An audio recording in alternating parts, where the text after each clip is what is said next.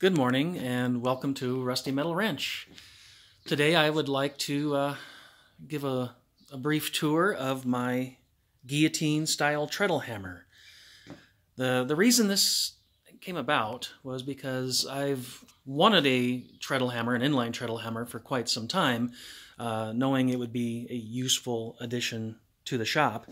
And I even had Clay Spencer's plans for quite some time.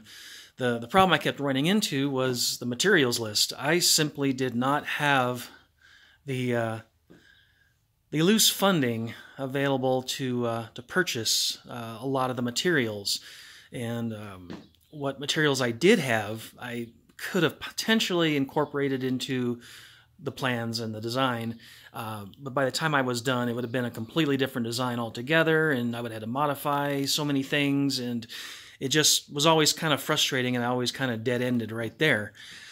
And then a couple months ago, a month and a half ago I think, maybe, I saw Colson Child's guillotine treadle hammer on YouTube, and it really sparked a lot of inspiration and a lot of thought, and I was able to look at my scrap pile and come up with a plan that would allow me to put together an inline treadle hammer with what I already had.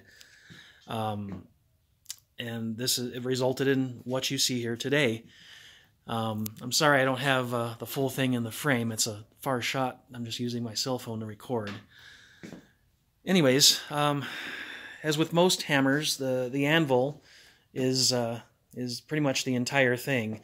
You get a good anvil, and most of the work becomes easy after that. This is two 30-inch pieces of 136 rail. As I understand it, I could have the nomenclature wrong, but from what I understand, 136 rail is 136 pounds per yard. And doing the math, two pieces 30 inches long should be about 217 pounds roughly. The cap right here is about an additional 30 pounds. This cap and a piece you'll see shortly came off of some kind of vulcanizing press that I picked up. The holes on the side here were already there, and they'll be useful for reasons you'll see shortly. This I had to drill and mill and file to make it fit my existing Hardy tools. All my Hardy tools are interchangeable between my anvil, my treadle hammer, and the fly press, so I can use pretty much anything I've made for the bottom part in any three of my devices there. The two holes I mentioned are for this other piece, also from that same vulcanizing press. An additional 30 pounds or so. There's a couple studs that I didn't show you that were on the bottom of this piece that line up with those two existing holes. They were done like that from the factory of whoever made that press. So now I have an additional 30 pounds, so that brings the total up to roughly 277 pounds. Moving on, we have the hammer. In Colson's video, the main part of the hammer was a receiver tube along with hitch tube, and the two kind of interchangeably slid within one another. That's the same thing with mine. One of the big variations is Colson made the receiver tube, which is the bare metal greasy stuff here, as the uprights for his piece, and he made the receiver tube as the sliding part. I did it a bit backwards. I already had two pieces each 2 foot long. Obviously I didn't need the full 2 feet for the receiver tube, so I just cut one in half and used the 2 feet on the other pieces. Also in Colson's video, he cut one edge away, the outside edge, which is trapped between these two pieces here, to allow for a little bit more I guess, runnability without having it bind up.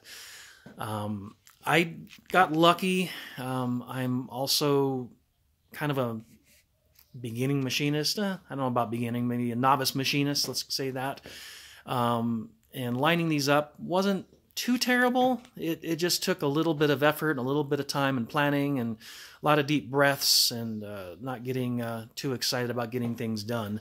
And I was able to obviously make it work without any problems.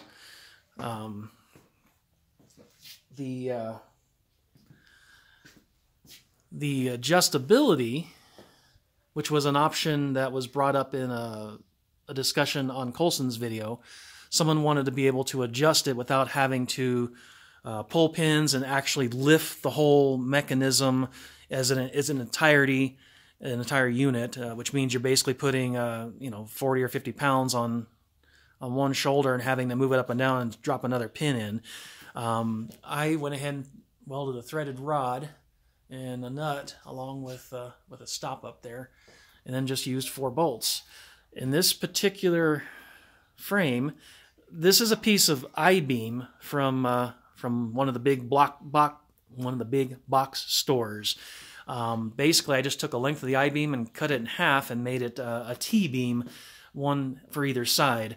The mounting holes are 4 inches between, so I can adjust this up and down by simply undoing the bolts, lowering the nut down, and then retightening the bolts in the next hole down.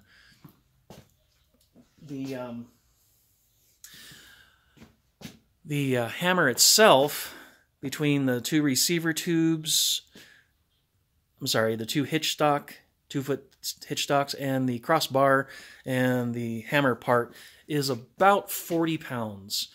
I was really hoping to get a 1:6 to 1:10 hammer to anvil ratio as far as weight goes.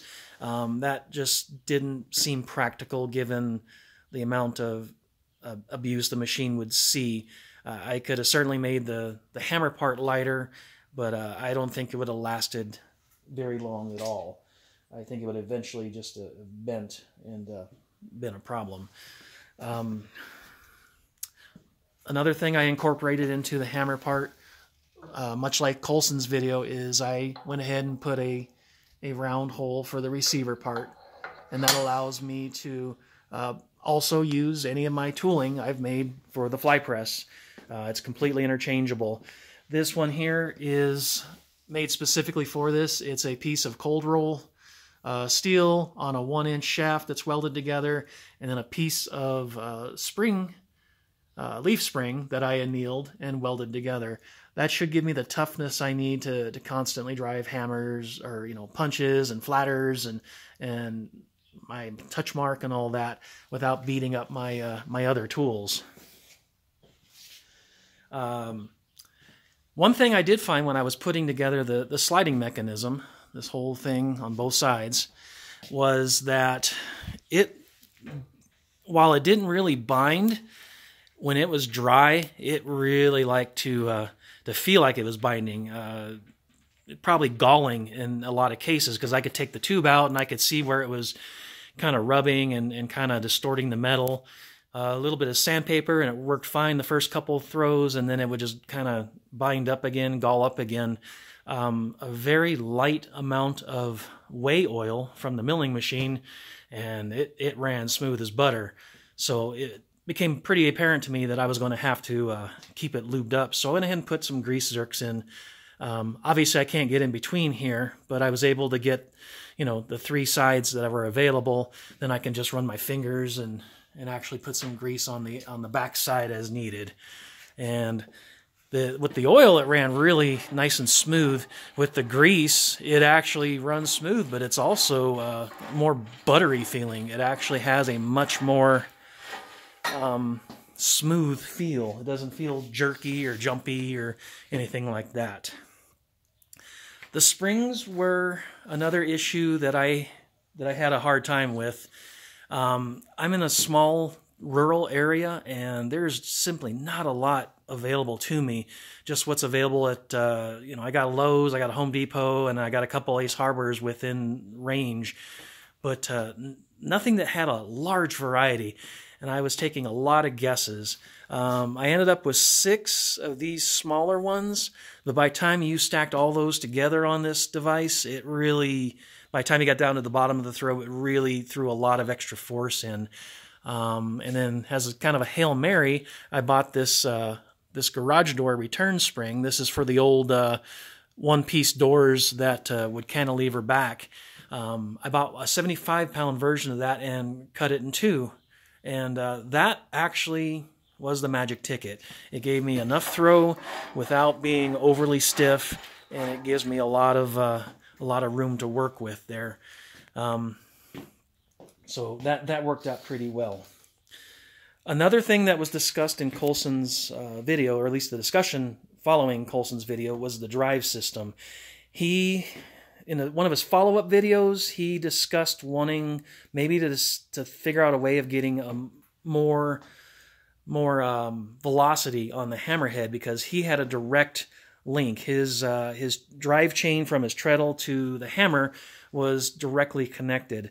And he was saying he would like to see if he could maybe increase the mass or somehow increase the velocity to get more force out of the hammer. Of course, you can add more mass, but then you're dealing with the springs all over again to do that. And that's just more spring you're fighting against to get the hammer down. As far as velocity, it was brought up by user rpower1401 that you could use pulleys. If you have one fixed end and the other end attached to the hammer with a pulley, you could, in theory, double the velocity. It kind of works like this. Picture the end where the spring is attached there, that thing right there, to the fixed end there. If you took both those ends and made them attached to the hammer there, and you push down on the treadle, it's going to go down at the same rate as the treadle. It's only going to throw as far as the treadle will move. But with that right there, it's literally doubling the amount, because that fixed chain can't go anywhere. The moving chain that's attached to the hammer has to go twice as fast. That's the theory anyways. While I do believe it is definitely more than 1-to-1, I don't have a way of measuring that is definitively 2-to-1. And that, I think, is partly due to the springs I put in the back here. I put those in because I didn't want to hit the full shock load when the hammer finally struck a tool. This allows me to not have to worry about the chain snapping on me or whatever. It is Schedule 40 chain, or 40 series chain, whatever the nomenclature is for that. And it does have a rating of about 4,000 pounds per chain. So theory, again, I'm no engineer, is about 8,000 pounds of force available to me to use. I just didn't want to have to worry about shocking the whole system and breaking the chain and having to deal with that. But I can say the velocity is more than 1-to-1. It does allow me to get a really good smack on it without any real shock to the system. My treadle is only about 13 or 14 inches off the ground, and I can throw that hammer easily to do a punch if I wanted to. I can easily throw it that 10 inches or so with only 13 inches of travel. And it really does seem to work well. If you're in the designing stages for your own hammer, I would recommend looking into this. It really isn't that much extra work, and it really does seem to have a benefit to you in the end. The only thing I would probably change in the future is, if you're considering making one for yourself and you have the time and the patience and the means, you might consider a counterweight system instead of the springs. This is just kind of a thought exercise right now. But in my head, I could see where if you had another set of pulleys like down there, but up here attached where, say, the underside where the spring claws are, and another chain that came to the top here, with a counterweight behind the whole mechanism, you could literally give the counterweight maybe 5 extra pounds above and beyond what the hammer needed to return, and you would literally only be fighting 5 pounds of downforce to get the hammer to strike. Of course, you'd probably want to put the counterweight on some kind of a rail system so it doesn't bounce and jerk and swing all over the place. But I still think the idea is valid.